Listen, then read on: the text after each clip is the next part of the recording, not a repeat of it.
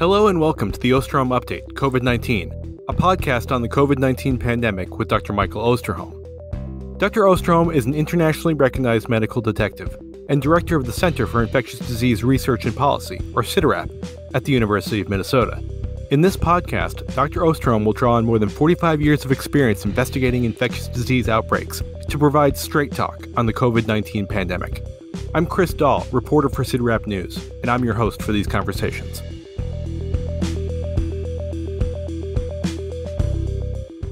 Welcome back, everyone, to another episode of the Osterholm Update podcast.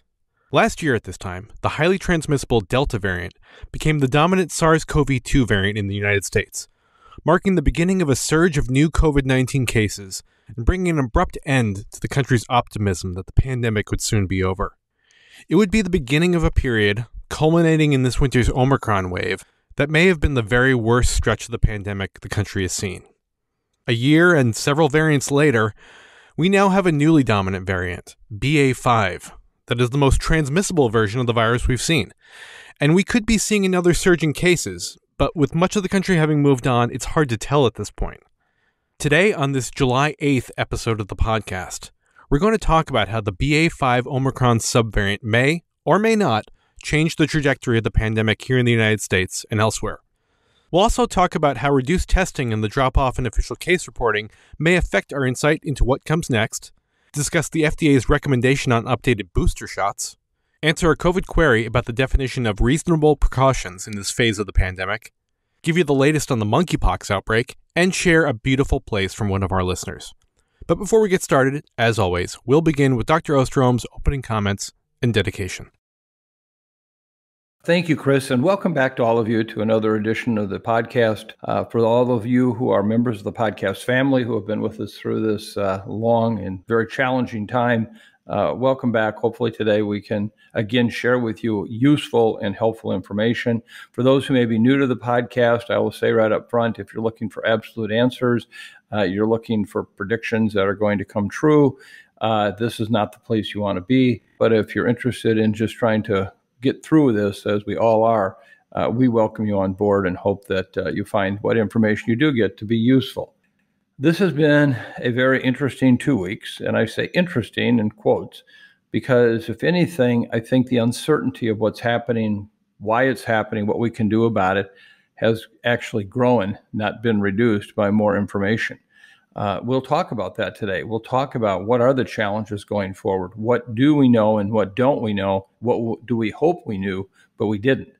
And I think that this will at least give you a sense of perspective of where we're going. Also, in this podcast, I'm going to stretch it a bit. This is a very uncomfortable place. I feel like I'm on a high wire about 1 mile above the earth with no net below. But I'm going to share with you what I'm doing right now, personally, to protect myself from the virus. And the reasons why I want to protect myself is not just do I get COVID or not, but the issue of long COVID, and share with you how I'm trying to live my life. Like all of you, want to move on from this virus. And unfortunately, many, many people have moved on from the virus, although the virus hasn't moved on from them. So today I will share with you just, in fact, what I've been doing this past week in terms of trying to engage life, my friends, family, and colleagues, and at the same time protect myself as well as protecting my family, friends, and colleagues. So thank you very, very much for joining us today. Let me just briefly hit on what I think is a very important dedication today, and I hope that the fruits of the labors that I'm going to talk about will bear fruit soon, and you'll understand why that is so important. Today, I'm dedicating this podcast to all of the healthcare workers in the country who are in training, who are entering the field for the first time. And this goes all the way from physicians in high-level residency training programs to the nursing assistants, to the people who actually make our healthcare systems run. It's everybody in that group. We know we have suffered immeasurably throughout the pandemic in the healthcare worker field in terms of not only the issue of severe illness, hospitalizations, et cetera, resulting from your infections that you acquired while working.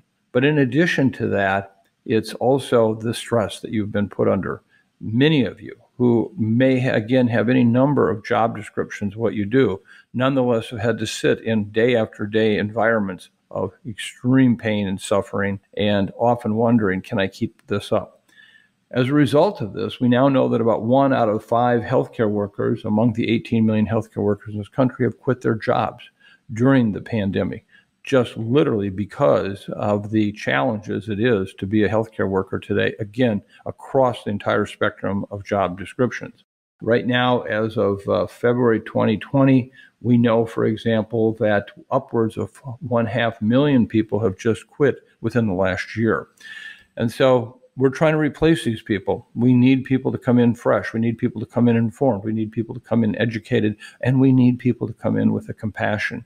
And so this podcast is dedicated to you. Thank you for stepping up and stepping forward. We need you. We want you. And most of all, we hope that you find a satisfactory career in giving and in helping others struggle through this pandemic, as well as all the other health challenges. This podcast is dedicated to you. And let me conclude this opening of the podcast with something that many of you have come to either love or just wish I'd skip over it quickly, and that's our sunlight. Today, July 8th, as Chris noted, we will have 15 hours, 25 minutes, and 54 seconds of sunlight here in Minneapolis, St. Paul.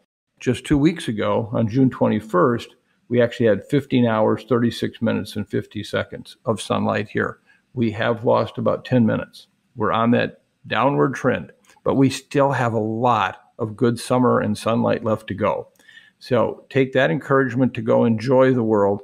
For those in the Southern Hemisphere, your time's coming. And we welcome the fact that you have just been through some very dark days. And we will be getting ready for those. But in the meantime, we're going to celebrate what we have. Mike, let's start where we always do, with the international situation. After months of global declines, the World Health Organization's weekly updates the last 2 weeks have shown cases climbing around the world once again. Is this the result of the BA4 and BA5 Omicron subvariants taking over? Well, the short answer is absolutely yes. The long answer is I still don't know where it's going or what it will look like 2, 3, or 4 weeks from now. I will make just one very specific comment that I don't need to repeat, because if any of you have been routine listeners to this podcast, you know what I think about this, is please do not be swayed, do not be convinced, do not have any real hope for anything that somebody puts in a statistical model more than 30 days out from today. And so you're going to hear lots of predictions about what will happen, why it'll happen, where it'll happen. And I can tell you with certainty that almost every one of these models will be completely wrong.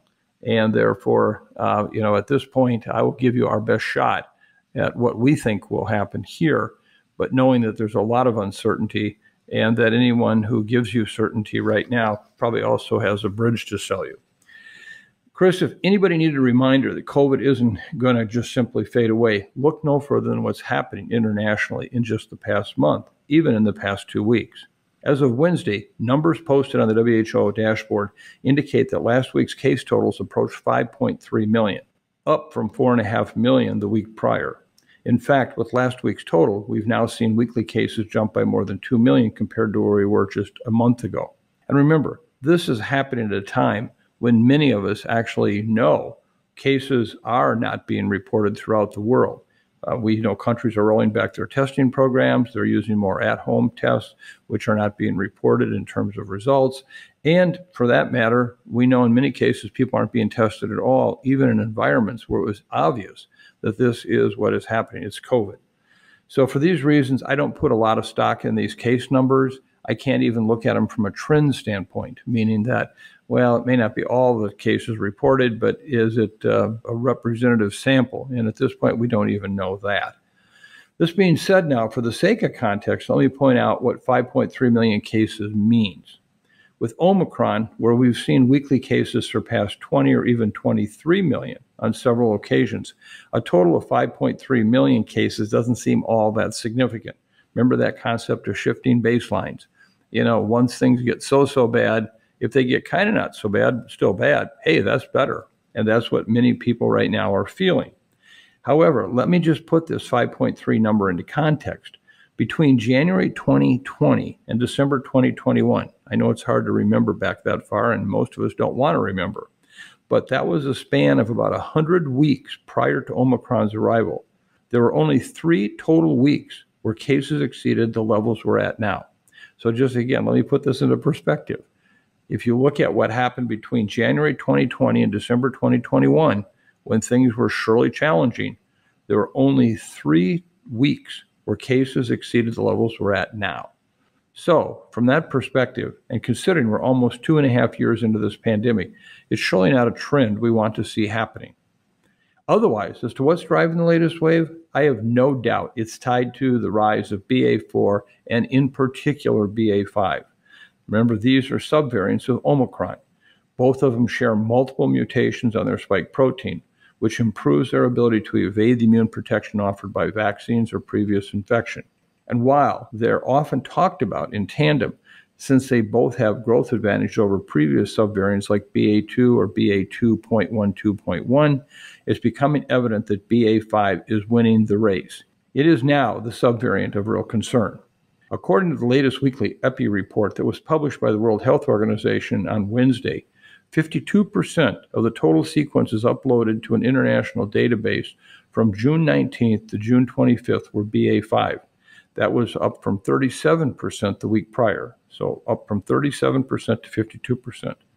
Otherwise, cases of BA4 have also increased, but not in the same degree, going from 11% to 12%. So it looks like one or more of the mutations that BA5 has in a non-spike region, which distinguishes it from BA4, are allowing it to outpace its Omicron relatives. As a result, we're seeing cases climb in places where BA5 has taken over.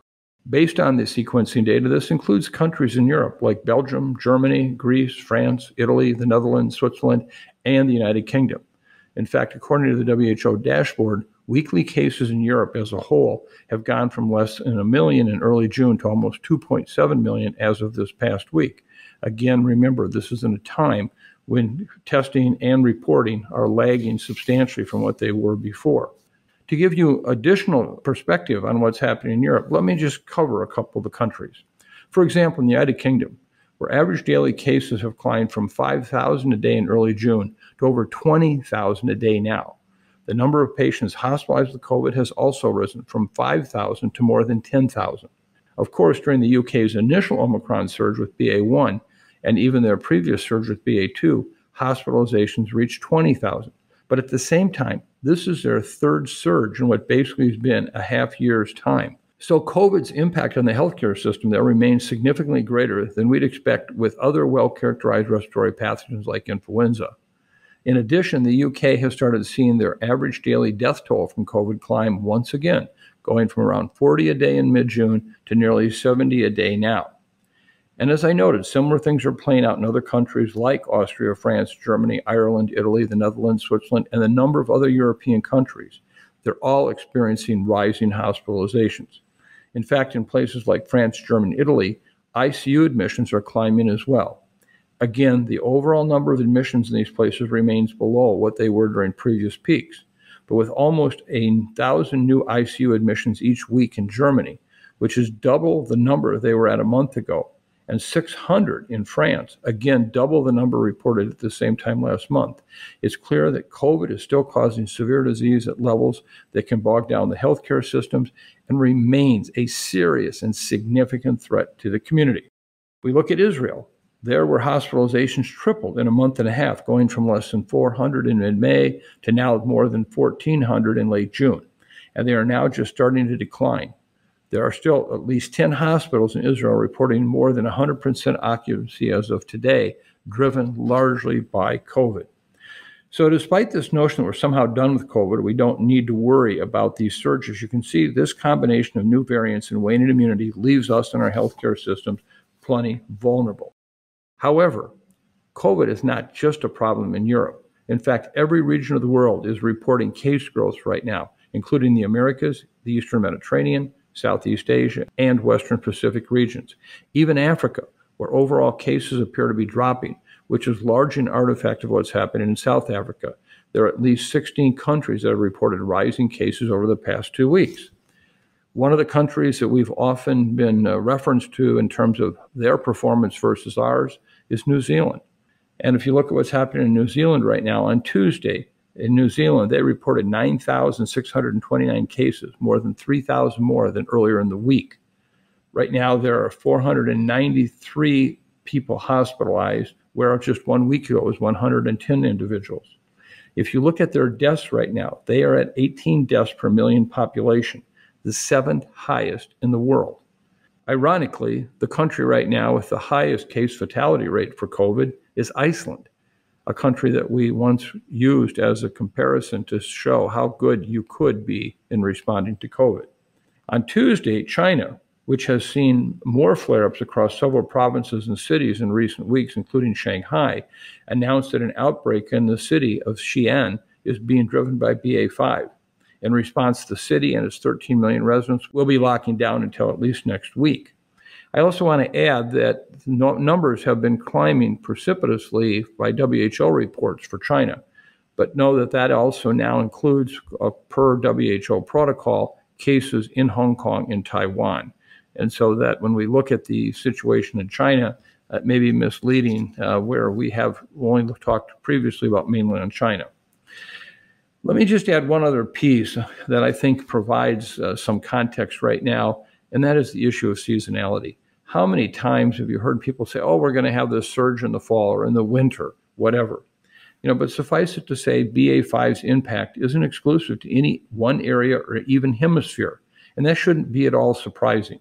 Again, as a reminder, we saw South Africa's BA.5 wave start in mid-April, peak in May, which is the country's fall season.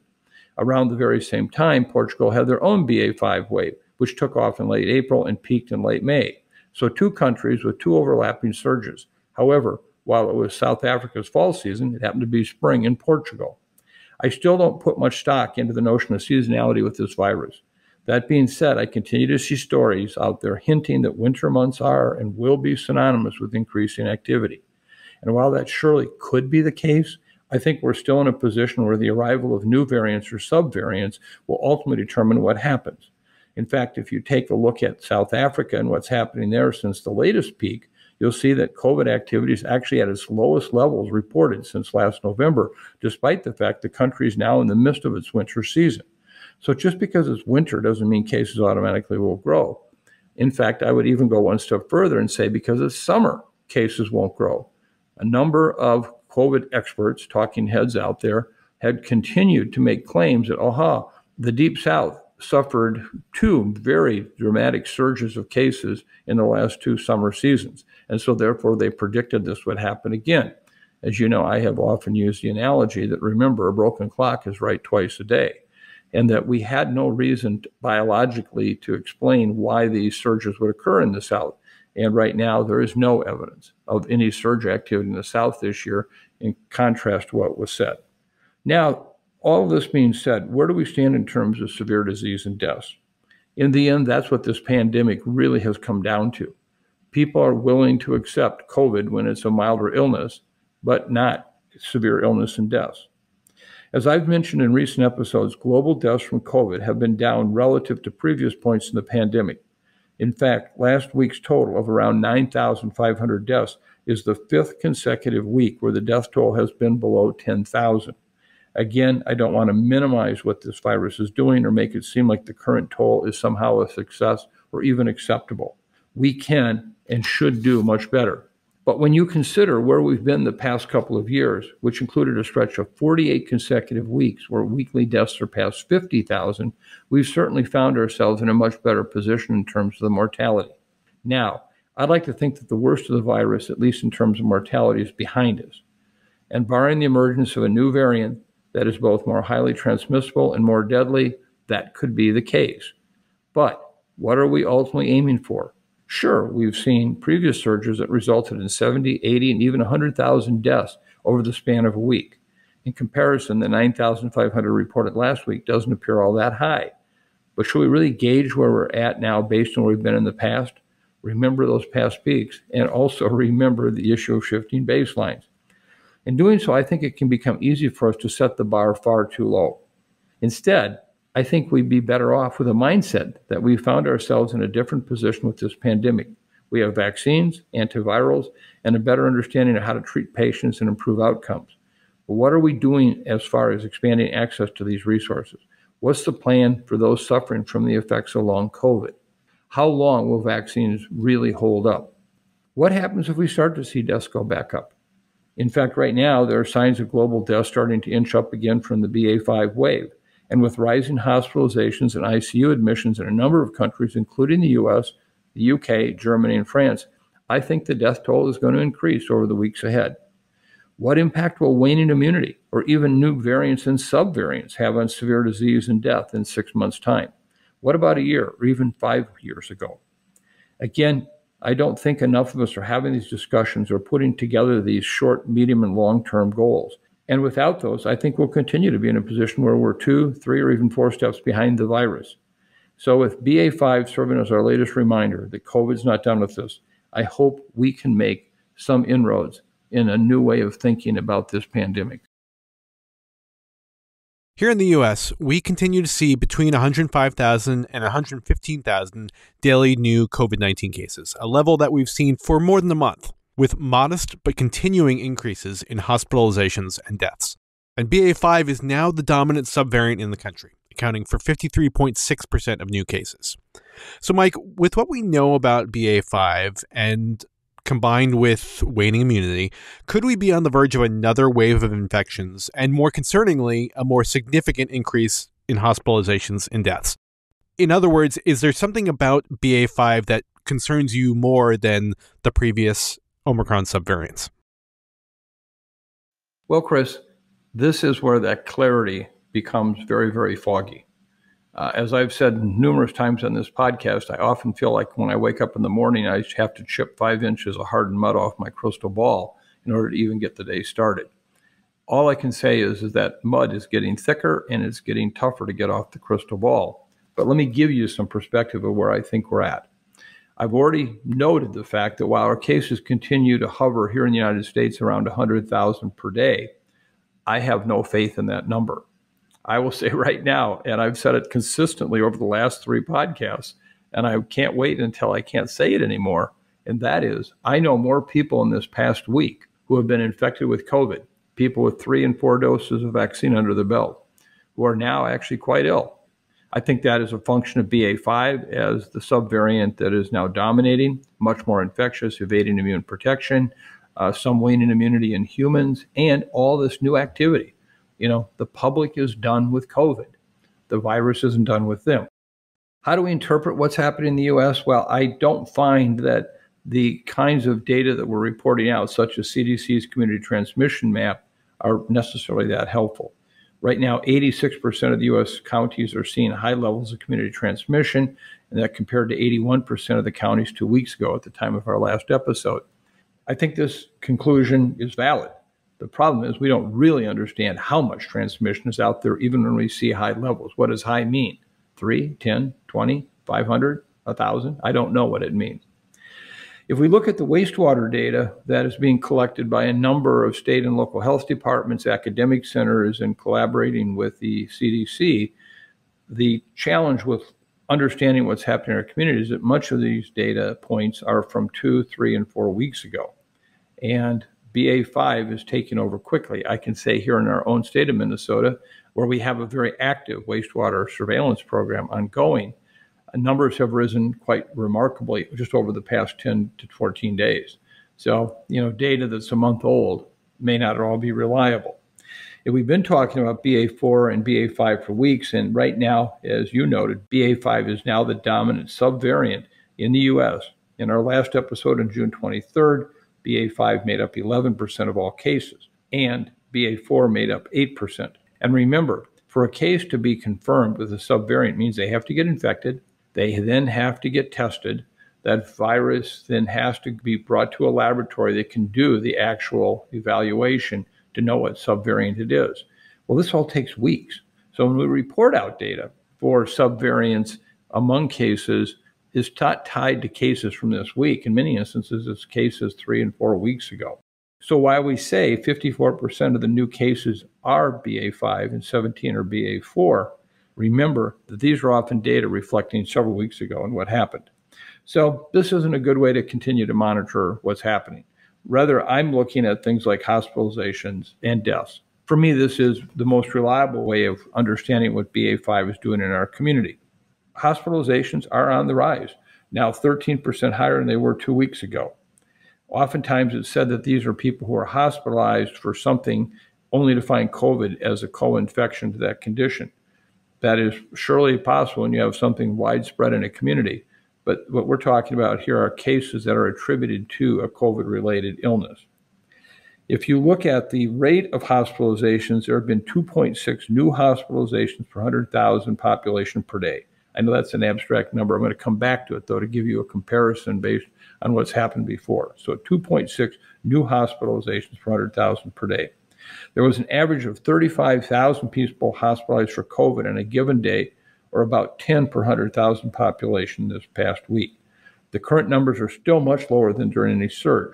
For context, the last time we saw new hospital admissions at this rate was right before and right after the winter Omicron surge in November of 2021 and in February of 2022. During the Omicron surge, new daily hospitalizations peaked at 8.5 per 100,000, which is the highest they've been at any point in the pandemic.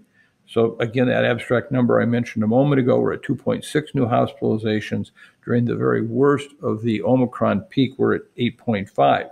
If we look at the Delta surge, there were 5.3 daily new hospitalizations per 100,000, or almost twice as much as we see now. ICU numbers are also slightly increasing, with 3,800 patients in ICUs daily for COVID. 11% of patients hospitalized with COVID are in an ICU, which has been consistent since early May. During the Omicron surge during the winter of 2021, 17% of hospitalized COVID patients were in the ICU. So again, this compares to the 11% that we're seeing now.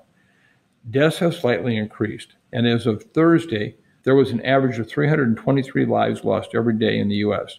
This is surely lower than that of the 2,000 to 3,000 lives we lost each day during Delta and Omicron, but this does not take away from the fact that 323 people are losing their life on average every day.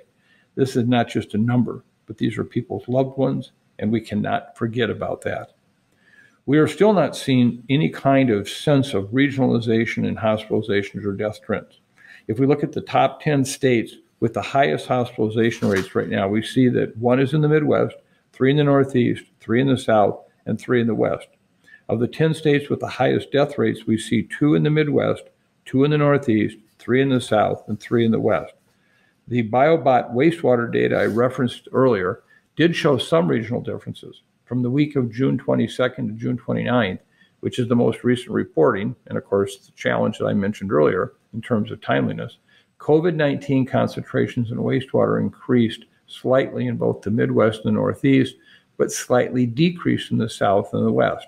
Remember again, this is that whole prediction issue where if we had listened to some of the talking heads, right now the Deep South should be overrun with COVID cases. Of note, the actual virus levels in the wastewater are hovering around the concentration was measured during the Delta peak. This is all to say that with transmission being high, it is certainly not a time to let our guard down. The coming weeks will be very telling. With the rise of BA.5, which is better at evading immune protection than previous variants, and last weekend being a holiday weekend, we could be in for a flurry of cases. Nearly 2.5 million people went through airport security checkpoints last Friday, which makes the last weekend the largest travel weekend we have seen since the beginning of the pandemic. The pre-pandemic travel record was 2.46 million passengers in 2019. We could have the perfect storm here with the transmission levels high, large numbers of people traveling, shifting attitudes about the pandemic, and a new dominant strain that has been shown to increase hospitalization levels in several countries across the globe. We will need to keep our eye on things in the U.S. for the coming weeks. Remember, this pandemic is not done with us. I know no one wants to hear that, but it's such an important message. The New York Times this week noted many experts are concerned that the combination of reduced public testing, home test results not being reported in official data, and fewer states providing daily case updates means we have a much cloudier view of what the virus is doing and how the trajectory is changing. Mike, do you share those concerns? As an epidemiologist, the most important four-letter word that I know from a professional standpoint, data, data, data. That's how we make our living, trying to understand the reality of the current moment through data. So, yes, absolutely. I'm very concerned because I see an ever eroding basis of data for which we can make the kinds of decisions we need to about what's happening. So, I share these concerns, and at best, I know we have an incomplete picture of what is happening with this virus. We know that throughout the pandemic, the number of recorded COVID cases has been an undercount of the true number of cases. Not all people with COVID infection were tested, meaning that the number of cases reported has always been an underestimate. But as you mentioned, Chris, there are three other factors that make understanding what is happening with the virus a real challenge. First, it's a reduction in public testing. Beginning in the spring of this year, many of the mass testing sites across the country closed or scaled back their level of operation, leaving public testing capacity at about half of what it was earlier this year. Second is an increase in the number of at-home rapid tests. While these tests are a game changer for identifying infection quickly and at a large scale, there is no systematic way that these cases are being reported, and most go uncounted in official numbers. And of course, we also have to note that even with the at-home tests, we know there are many examples where there are false negative test results, meaning that it's clear that the individual has COVID. They're in a family setting where some have already tested positive by PCR. They all have the same illness, yet they test negative in lateral flow. So even if those cases were reported for lateral flow testing, these would never have been reported because they would still be considered as negative. And third, most states are only now giving official case updates weekly as compared to previously when states were reporting daily case counts. This means that the initial signals of upticks in case numbers may be delayed. We may have some days, if a number of states all decide to report cases on Friday or on Wednesday or Monday, where we can see big peaks in cases, and then just for the next 2 days, really major valleys in case reporting. So it's much harder to understand what's going on in terms of that kind of situation. So if not testing, what other options do we have for monitoring community transmission levels? As we've talked before, one way is to do this through wastewater sampling or through the monitoring rates of hospitalizations, deaths over time. But each of these metrics have limitations, including being a lagging metric of transmission, impeding our ability to reduce transmission quickly. I would have to say right now that none of the official numbers we have are all giving us an adequate look at what's currently happening with virus transmission in our community. They may tell us what happened 2 or 3 weeks ago, but not now. And that's a challenge. So I look at this as how many people do I know with clinical illness that either is test positive or there's every reason to believe that they have COVID is probably the best indicator. And, I know that this feels like a meteorologist walking outside, wetting their finger, putting it up in the air to see which way the wind's coming from and saying, yeah, we got strong breezes from the southwest. I feel like that's where we're at from an epidemiologic perspective. The kind of case numbers I'm seeing among friends, colleagues, and family surely support that we're seeing lots of transmission right now. I think that's really, really, really an important point. So while this is not completely flying blind, imagine that the cockpit has no radar. The windows to the cockpit are completely fogged over, and we're trying to take off or land somewhere. That's kind of how I feel about where we're at with our numbers. Mike, last week the FDA's advisory committee recommended that new COVID-19 booster shots contain an Omicron variant, and the FDA subsequently said that those updated shots should contain a BA4, BA5 spike protein component. That means the bivalent boosters developed by Pfizer, BioNTech, and Moderna, which were based on BA1, likely won't be ready now until mid-fall. Is that too late? And are we in a situation where the vaccines are always going to be a step behind this virus? Well, Chris, I think I'm beginning to sound a bit like a broken record, but anyone who has listened to this podcast over recent months will tell you that I have been saying time and time again, we cannot boost our way out of this pandemic, even with the use of Omicron-specific boosters. In addition to the concerns about boosters themselves, we've already discussed on this podcast the very low vaccine uptake in the U.S. and the lack of access to boosters in many parts of the world. I'm concerned that the use of a variant-specific booster is actually going to ultimately be an unsuccessful approach. Don't forget that right now we have thrown out over 90 million doses of vaccine in this country because of it expiring or unable to use because of how it was handled. There are tens of millions of discarded vaccine doses occurring every month now worldwide. So this is not a shortage of vaccine as such. It surely may be a challenge to get vaccine to the right location, but more often than not, this is about getting that needle in the arm, that last inch. So let's just be clear that there are several issues that are really operative with this discussion. Now, I want to be really also very clear that I don't think right now this country, or for that matter, anyone in the world, has a strategy for where we're going with these vaccines. Don't forget, when the first results of the vaccine trials were announced in 2020, there was a certain sense of euphoria. Haha, we have found the answer. 2 doses of vaccine, and it seemed as if somehow you might be protected for life. Remember all of that when we told people that was all they needed to do? And the challenge is that unlike a measles vaccine model approach, where 2 doses may cover you for a lifetime in protection, this is much more like an influenza vaccine model, where you may be lucky if you get protection of any magnitude, at least against infection, within months of the last vaccine you got. And so what we're in right now is a situation of where the vaccines we have are not doing the job we want them to do. They're surely still powerful. They are still reducing serious illness, hospitalizations, and deaths. But waning immunity and immune evasion are really important right now. So what we need are new game-changing vaccines, vaccines that can, in fact, provide durable immunity. Are they possible? I don't know. I hope so. I, as you know, as part of a CIDRAP team here, are leading an international effort to define a roadmap process for coming up with these better coronavirus vaccines. But none of those are going to come anytime soon.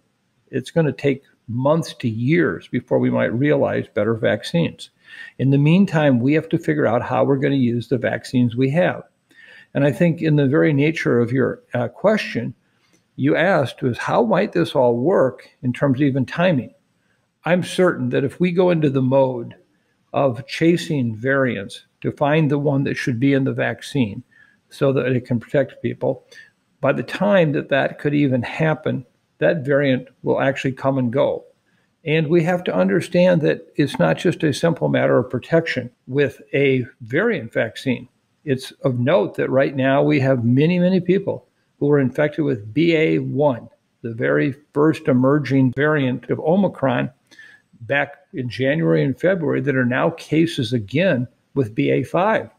So that really highlights the fact that just because you have a variant-specific vaccine, it doesn't mean that even within that variant, you may be protected with that vaccine. If natural infection doesn't do it, protecting you against BA5 by having had BA1, how can we be certain that vaccines themselves will do it? We have to be able to communicate much more effectively what these vaccines can do, how they can do it. Will they, in fact, reduce serious illness and hospitalizations, but not necessarily impact on the overall issue of clinical infection? We don't know. And I don't see this discussion going on in any meaningful way right now about what to do. I think the VRPEC meeting was all about one specific issue. Do we make this a bivalent vaccine with an Omicron-specific subvariant antigen included, or do we not? But there really wasn't any discussion at all about what is the future of these vaccines? How do we use them? And if we look, as I pointed out a moment ago, from those who did not get fully vaccinated by the CDC definition, a terrible definition, by the way, they've got to change that, fully vaccinated of 2 doses, versus someone who's had an additional booster dose or 3 doses, or somebody who's had 2 booster doses, a 4-dose vaccine. We cannot continue just to assume that people are going to get these doses. Look at the loss of participation from dose 1 to dose 2 to dose 3 to dose 4. You know, we're going to vaccinate very, very few people over time. So in short, I'm convinced that the announcement by the FDA about a BA4, BA5 component is going to be too little too late. And as they would say in my small Iowa farm town, a day late and a dollar short. That's what's going to happen. So what does that mean? Well, even more important than just BA4, BA5, what else is coming down the line? Are we going to have a BA8, BA12? Are we going to see Pi as a new variant, Sigma? If you talk to the viral geneticists and the people who I have a great deal of respect for, they'll tell you, surely we got to expect that Pi and Sigma are going to show up. So how's the strategy in place to begin to assess that and what to deal with it? So we have imperfect tools right now. Do not mistake that for saying that they're not helpful. They can be helpful. They can reduce serious illness and hospitalizations, but they're not the final end product tool we need. But in the meantime, between now and then, how are we going to handle this? And I got to honestly say, I don't know. We'll continue our work at CIDRAP to do whatever we can to bring as quickly as we can the sense of a roadmap for new and better vaccines. But in the meantime, we got to figure out how to use these. I do not believe that a variant-specific vaccine approach is going to really accomplish much at all in the days ahead. This brings us to our COVID query segment. Today's question comes from Philip, who writes, "It seems like people who understand the risks of both COVID and long COVID will take reasonable precautions like wearing N95 masks, avoiding crowded indoor places, and limiting travel. But this definition of reasonable is highly subjective. So I'm wondering how Dr. Osterholm balances the risk calculations involved in his personal and professional life at this particular moment in the pandemic." And Mike, I think this is a question that a lot of our listeners have. How are you living in this moment? Well, thank you, Philip, for this very, very thoughtful question, one that makes me incredibly uncomfortable. Talking about my own personal life to this group on one hand is obviously something I should do. I have to walk the talk and talk the walk. And I think that in this case, it's a situation where I do not pretend to have all the answers. I'm at a place right now where I'm taking in lots of information, and I'm kind of almost an autopilot as to how I act or react. I feel like I'm, looking at that center fielder in baseball, the all-star, who upon the pitch being thrown, watches it go to the plate, knows where the bat comes around and hits the ball, can tell by the sound of the ball leaving the bat where in fact that may mean that the ball will go, long distance, short distance, and then reacting without any regard to thinking about it, but knowing what are the winds like inside that stadium? How does the ball carry? Was the pitch a curveball that might have made the hit one where the ball itself will take a curve as it comes out from home plate? All of those things happen automatically, and never once does the player sit there and think, now, I thought this one through. And to me, I'm almost in that same mode. I'm in a world where, number one, the one condition I know is that in fact, this virus is being transmitted at a very high rate in our communities right now. It is a virus that likely takes no more than a long elevator ride of exposure before one can get infected. It's a virus that clearly, as we've already discussed in this podcast, is causing less severe illness, less in the way of deaths for the total number of people infected, but it is still causing a substantial challenge to us. And long COVID is a reality. It is a reality. I look at the fact that I am, almost 70 years old. I have had 4 doses of vaccine. I should feel good about the doses of vaccine, the age thing, and not such good news. But then I look at also a number of my friends and colleagues who they themselves have now recently become infected with BA.5. And in many instances, they are also recipients of 4 doses of vaccine. They believe that they've been relatively careful. I hear from, unfortunately, far too many that said, well, I went to the restaurant just once and, I took my mask off just that one time. And then 3 days later, they're sick. So the way I process this is to say, I do not want to get COVID. I am not a fatalist that believes I will. I surely could, but I'm going to do what I can not to get it. But I'm not going to change my life to be a cloistered individual with no contact. If this pandemic has taught me anything, it is the beauty, it is the grace, and it is the gift of relationships. So I'm at a place now where these relationships are so valuable to me that I'm not going to jeopardize my life. I'm not going to jeopardize my health, but I am going to find creative ways, in a sense, to be, in fact, able to have these interfaces and relatively safely. It's in this regard that I will tell you that my partner and I, Fern, just came back from having spent a week driving out to the East Coast and driving back. And the trip culminated in a wonderful evening at Tanglewood in the Berkshires at the James Taylor July 4th concert, for which we had tickets for over 2.5 years that were not able to be used. Now, this was an outdoor concert in that there were lots of people there, but it was outdoors. But the entire trip, my partner and I wore our N95s anytime we're in public places, anytime. And we did not eat in restaurants unless we could eat outdoors, spaced away from people. We are very careful, even just getting gas, using the restroom in our hotel lobby, wearing our N95 respirator. Here I sit here today, now almost 4 days later, and I'm still healthy.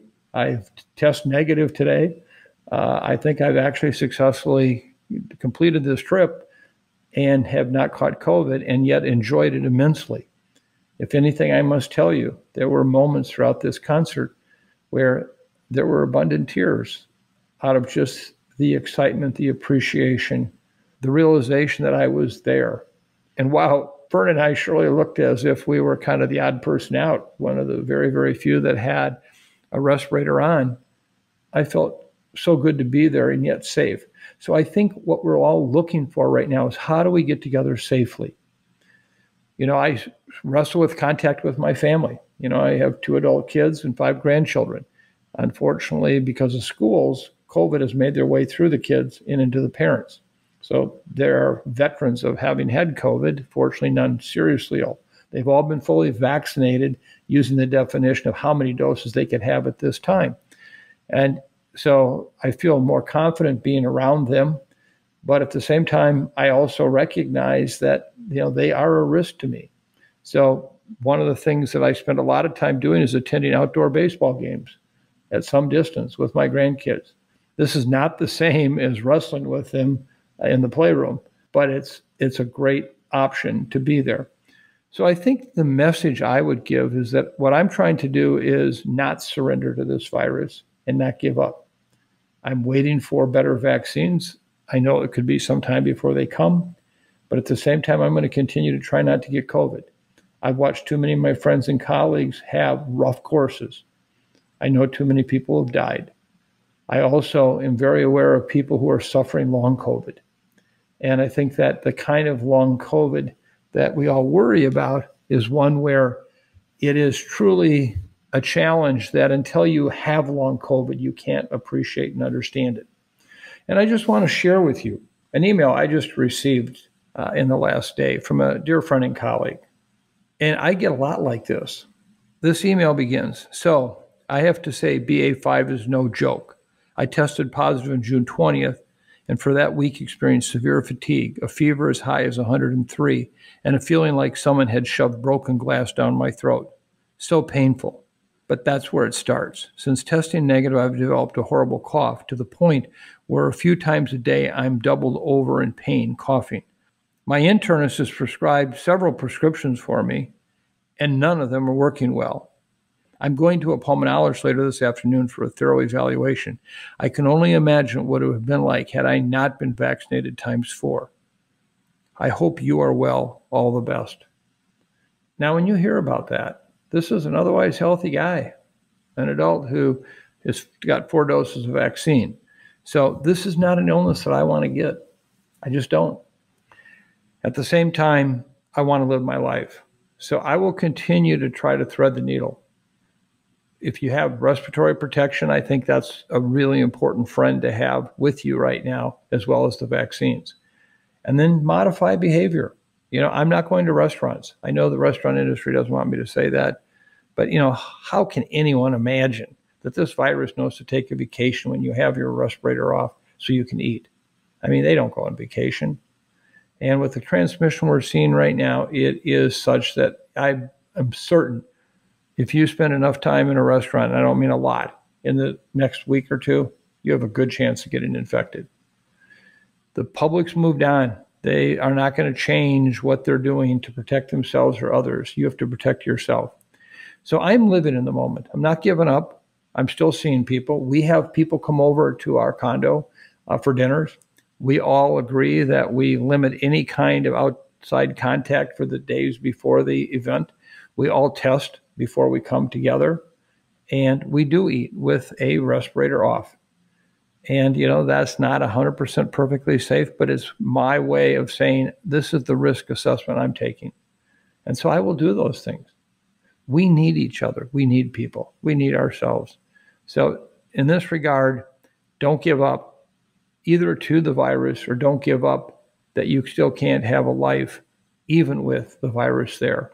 And I'm trying my best. If any of you have good suggestions for me, I welcome them. If you have criticism of what I'm doing, I even welcome that to better understand and learn how you think what I'm doing is not necessarily in the best interest of either myself or my friends and colleagues. So, Philip, thank you for the question. I wish I could provide you more information. I can only tell you that right now I am traveling. I'm using my respirator. I'm fully vaccinated with 4 doses. And frankly, I'd have my fingers crossed. And now for the non-COVID portion of the podcast. The World Health Organization concluded recently that the monkeypox outbreak does not yet warrant the declaration of a public health emergency of international concern. But monkeypox cases continue to rise in Europe, the United States, and other non-endemic countries, and there is a shortage of vaccines. So, Mike, do you think that public health officials have a good handle on the situation? Well, thank you, Chris. This is a very complicated issue. Let me try to tease apart the various component parts of it in such a way that you can understand how there may be both real challenges and problems, but also real solutions. Just to underscore the situation, as of this past Wednesday, there have been over 7,000 confirmed cases of monkeypox in 66 non-endemic countries, meaning the countries outside of Central Africa. 559 of these cases have been in the United States. These cases in the U.S. are still mostly, but not exclusively, occurring in men who have sex with men who have multiple partners. There are 2 major issues regarding monkeypox I want to cover in today's episode.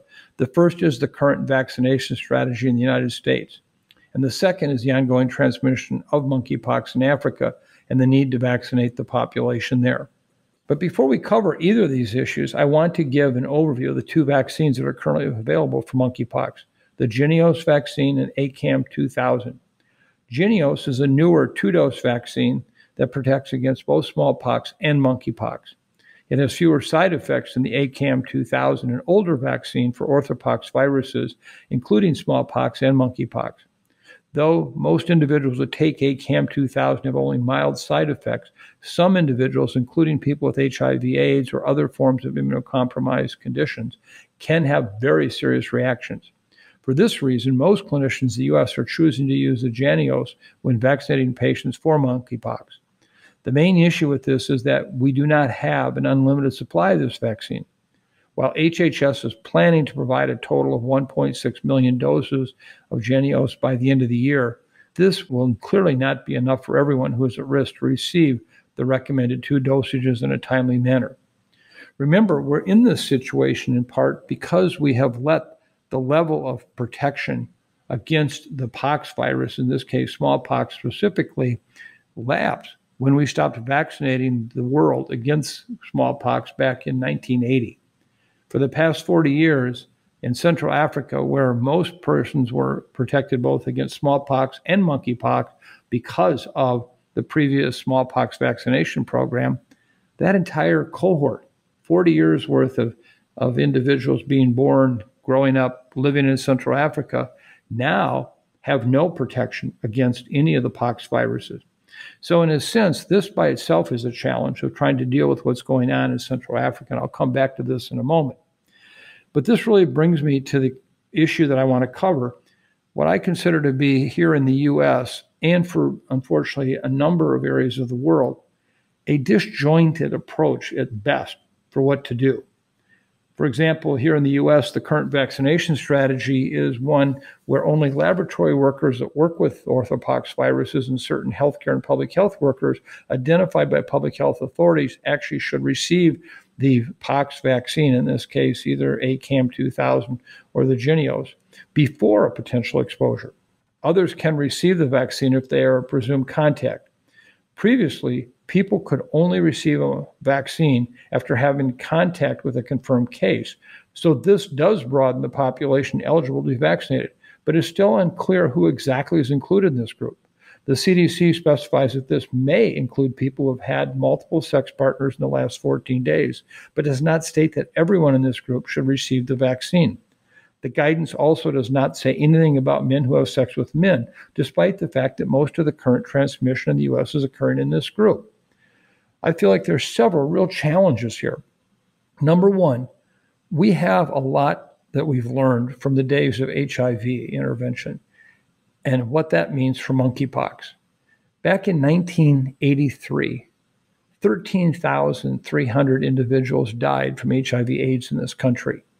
We knew a lot about the virus. We knew it was being transmitted sexually, particularly among men who have sex with men and have many anonymous partners. And despite this information, despite what we knew about safer sex practices that could be used, by 1995, realizing this is a chronic disease, 41,700 people died from HIV/AIDS in the US. The number kept skyrocketing. The only thing that changed, of course, of this was the advent of the retroviral therapy that we have, that today has been a godsend in basically keeping people alive for decades with HIV infection. And even more specifically now, keeping people from getting infected with pre-exposure prophylaxis or use of the drugs before one's ever exposed.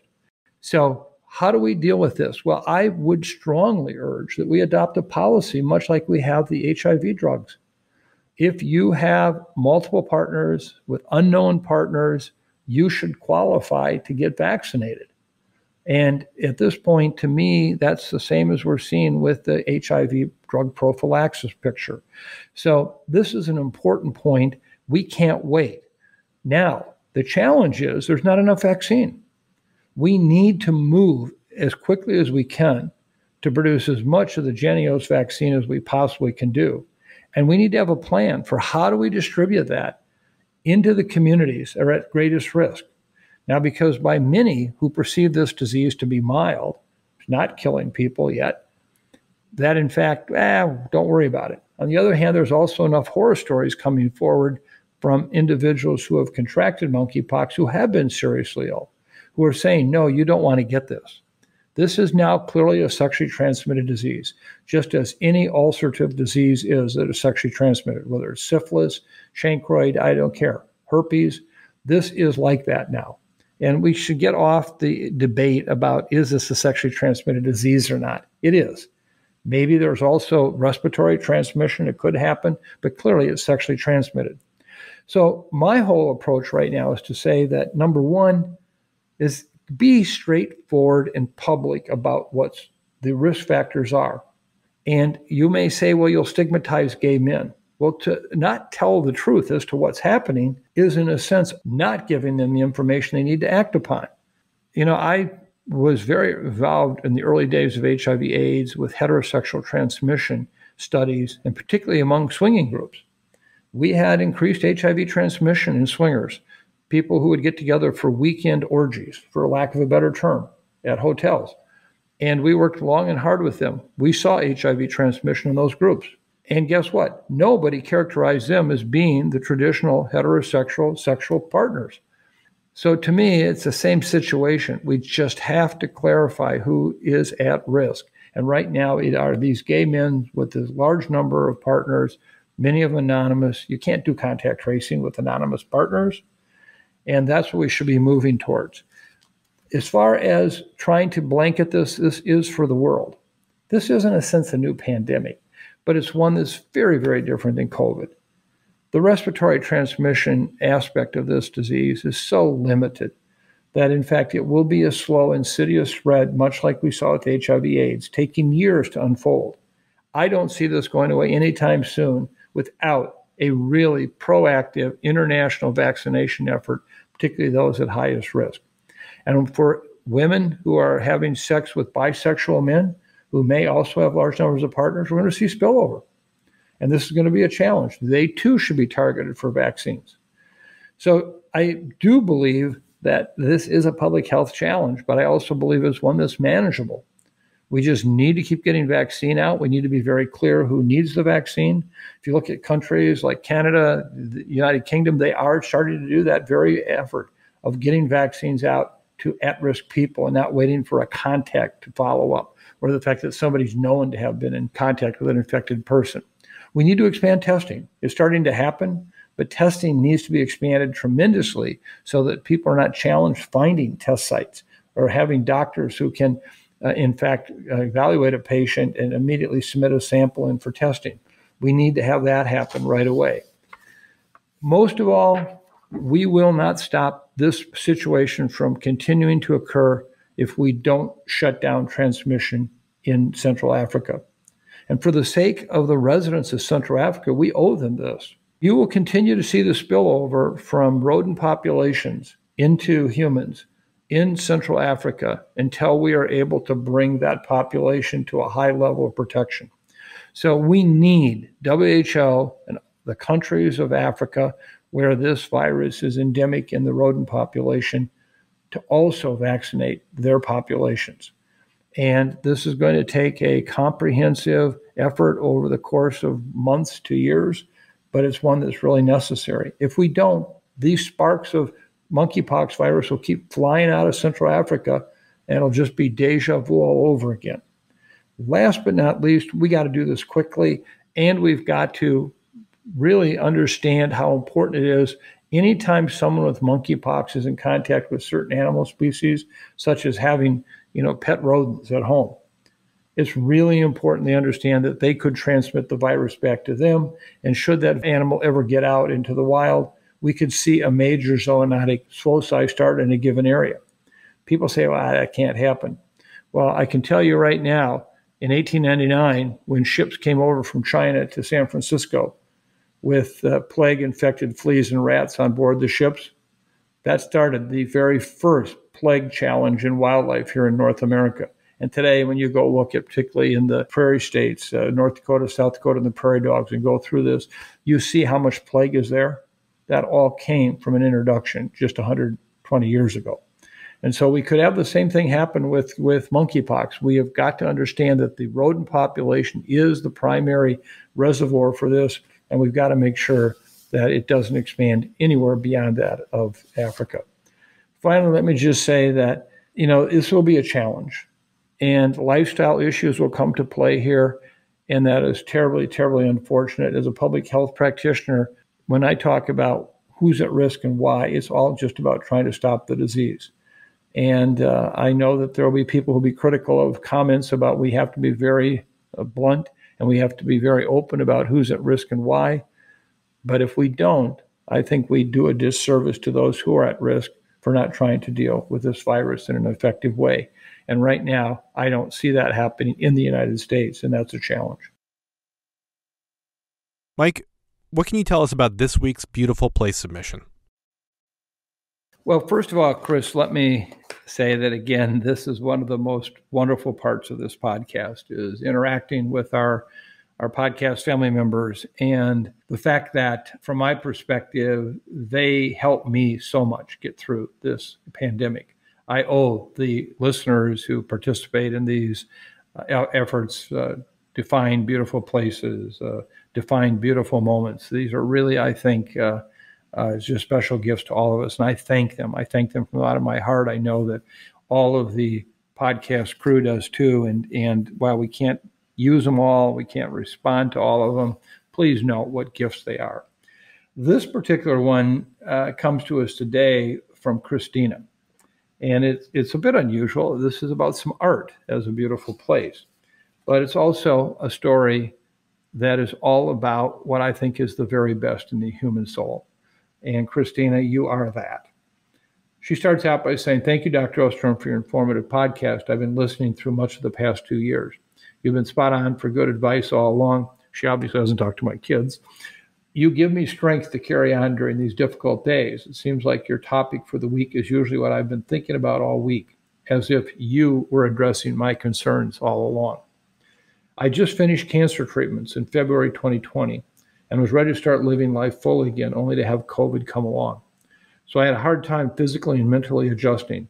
I am an artist for over 40 years and struggled to do good artwork for much of the first year plus of COVID. I finally realized that through all the history, artists, poets, and writers have addressed the important issues of their day in their art to deal with it. So I found my special place with a big outpouring of a series of what I call COVID Guernica paintings. I have a couple of dozen oil on paper, a new medium for me, paintings that deal with COVID in some personal way. I have no end goal for when I finish them. I want to work on them as long as it takes. I had many shops and galleries that I had my artwork in before, but I pulled out of them all with COVID. So now I paint freely and am finally having a great time and thinking out current issues in a healthier way. Here were a few of the images. And there's a series of pictures that we will include on the website for you. But let me just tell you what she said about some of them. One, this is a neighbor's girl who spent almost half of her life in COVID. This painting reminds me of my Ukrainian grandmother, who always wore scarves like this. But this has a contemporary twist.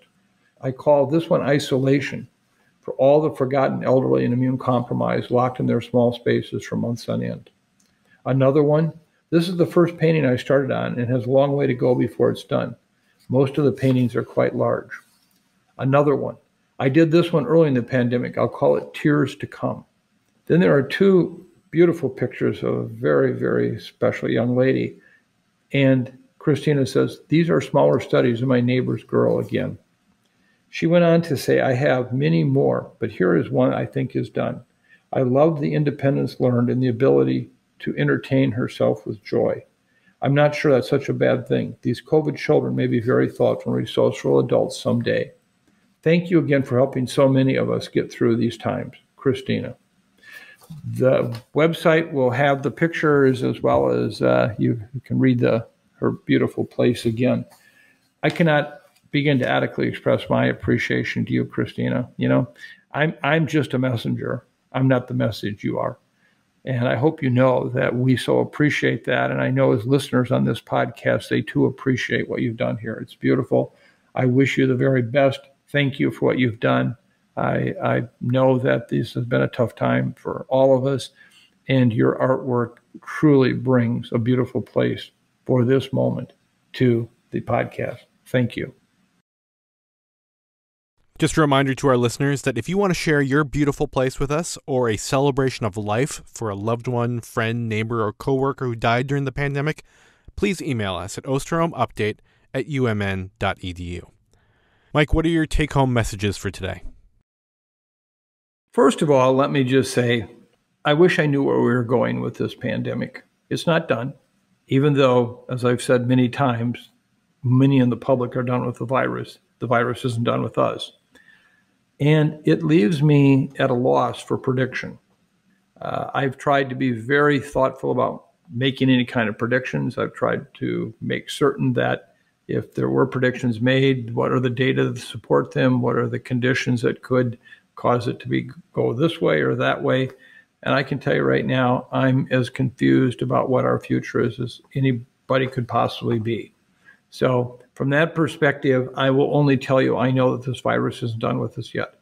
But I know that BA.5 is not likely to be as severe a challenge for our population as was the original Omicron or the Delta variants. But at the same time, I don't know what's coming after it. There will be something soon after BA.5. And what we don't understand yet is that good, bad, or indifferent. So the first point is I don't know. As I've said to you far too often, the three most important words I think I own right now in my own world is I don't know. Second of all is that we clearly need an international vaccine strategy, and we don't have it.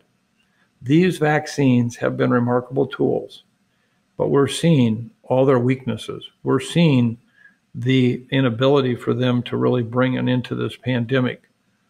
So please don't get me wrong. I still will get every dose of vaccine I can get that's coming down the pike. But I don't see that as a long-term solution. Rather, it's going to be the kind of work that we're doing right now to look at the landscape for game-changing coronavirus vaccines, that we're going to need to really do everything we can to make that a reality. But that's not going to come soon. That's going to be at best years off. So in the meantime, what do we do? How do we handle this? How does the world that is now discarding vaccine because it's outdating, not because they can't get it, how are we going to handle that? What are we going to do to change the vaccines going forward if, in fact, we need to because of a change in the virus? Again, we don't know. Finally, we're all searching for how to live with this virus. We all are. I gave some examples today. Some of you will probably look at me and say, that's not right. That's wrong. Well, you can't do this or do that. And you may be right. I'm doing the best I can for myself and my family, my loved ones, to understand how to protect myself while still living my life. We all have to come to grips with that. But I do feel empowered. I don't want people to leave this podcast today saying, you can't. I went to the James Taylor 4th of July concert in Tanglewood, Massachusetts, and it was a hell of a time. I probably had tears throughout that concert more than anyone I've ever had. That's how much I appreciated that. You can do that yet. I'm still negative. I'm now 4 days out. I'm testing. And I think by, being vaccinated and wisely using respiratory protection, I was able to do that. And yes, it was a compromised experience, but it was one of the best experiences of my life. And I can't say enough about that. So we all are learning to live with our lives in a world of COVID. And I hope that what I've shared with you today is helpful to you. And do you have any closing songs for us this week? I do have a closing song, and it's one that's very familiar to you. But let me take a step back and give you the backdrop. COVID has clearly challenged us with relationships. But in some instances, it's also opened up relationships. People taking new looks at friends, colleagues, people we didn't even know before, but now have a connection. And Fern and I have had that very experience. We met a couple and their young son in the earliest days of the pandemic through an email exchange that happened, and it just built from there into Zooms. And we had the opportunity for the first time to actually physically meet them and be with them on this trip that we took out east. It was one of our stops on the way. And it was a gift. It was such a gift. The friendships that we have established with them will be friendships we'll keep forever. We'll celebrate and we'll love and cherish. And so for me, I also want to make it clear we can still do better during this pandemic. And one of the things we can do better at is making sure that we take care of those relationships we have in our life and not use the COVID experience as an excuse not to deal with others in the kind of way that we would want them to deal with us. And so I share this song to these dear, dear friends, lifetime friends now. And it's the song Friends by Elton John. And interestingly enough, it is the #1 most used song in the podcast. This is the 5th time I've used it. I used it in episode 54 back in May of 2021 when the title was Vaccines and Taking Care of Friends. Then I used it in episode 65 in August of 2021, The Ongoing Tug of War. I used it in episode 81, The Early Date in Omicron. This was in December of 2021.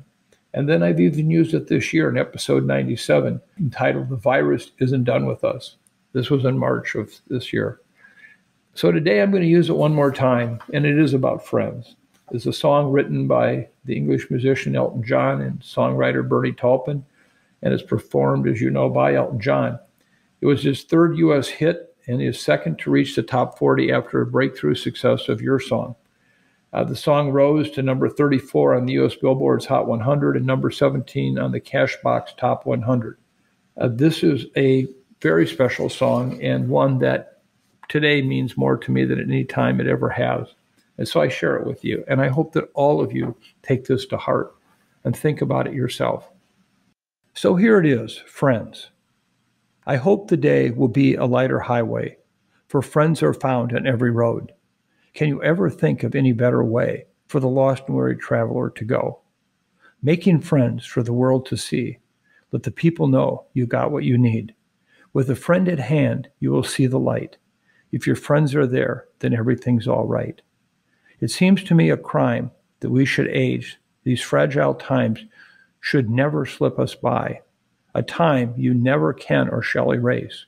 As friends together watch their childhood fly, making friends for the world to see, let the people know you got what you need. With a friend at hand, you will see the light. If your friends are there, then everything's all right. Making friends for the world to see, let the people know you got what you need. With a friend at hand, you will see the light. If your friends are there, then everything's all right. Elton John and Bernie Taupin.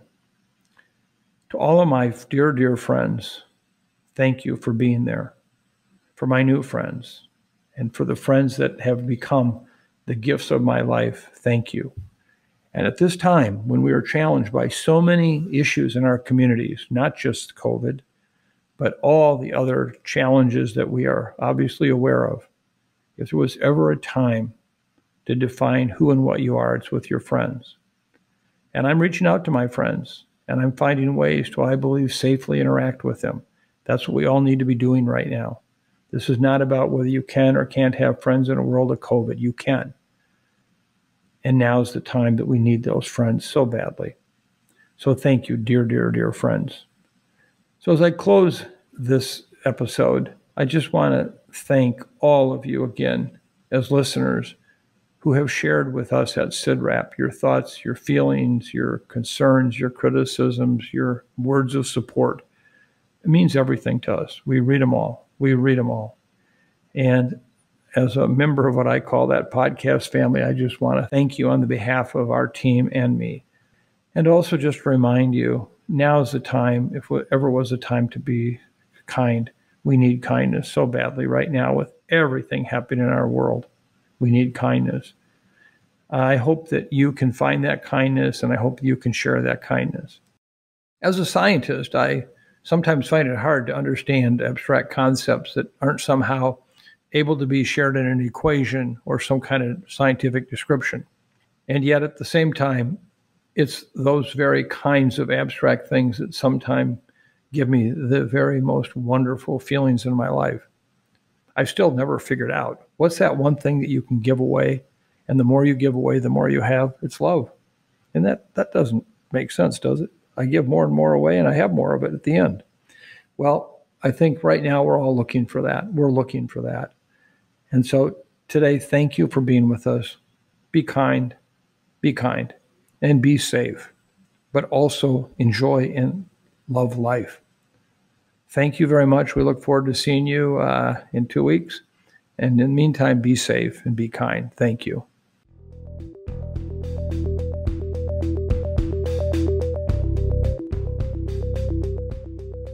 Thanks for listening to this week's episode of the Osterholm Update. If you're enjoying the podcast, please subscribe, rate, and review. And be sure to keep up with the latest COVID-19 news by visiting our website, sidrap.umn.edu. This podcast is supported in part by you, our listeners. If you would like to donate, please go to sidrap.umn.edu/donate. The Osterholm Update is produced by Corey Anderson, Meredith Arpey, Elise Holmes, Sydney Redepenning, and Angela Ulrich.